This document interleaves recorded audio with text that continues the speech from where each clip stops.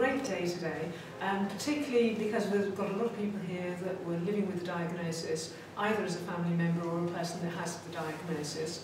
And it was a good range of speakers that were talking right the way from the preventative aspect, through research, through dementia friends, dementia-friendly communities, right the way through to end of life. So yeah, it was a good range of speakers. Oh, absolutely essential. And it shouldn't be tokenism. So people that families should be involved right the way from the beginning of the thought process.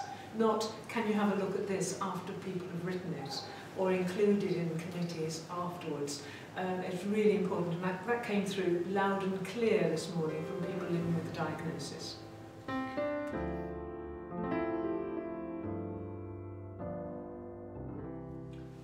When you get the dementia diagnosis, it's not just you that get the diagnosis, it's the whole family. So it's essential that the whole family is worked with, because the family comes along together. It's not just a person in isolation. And different people within that family have different perceptions of how the dementia is affecting the individual, different perceptions about how it's affecting them and how it might affect the person in the future. So it's important that you know and understand that family and are able to support them through that process. It's very important to include and to have the inclusivity.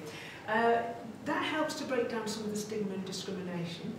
It also helps the healthcare and social care professionals and the voluntary service sectors to actually listen to families that are living with the condition of dementia, and to enable us to be able to get the support right for those families rather than what we think the families need.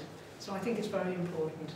What I'd also like to see a little more of, though, is for those families that can't come along to conferences like this. So those families that are probably living in the later stages, so a bit more involvement from them, whether that's through focus group, whether that's through voluntary sector, whether it's through dementia friends getting that information and then feeding it into the process. I think that would improve things considerably.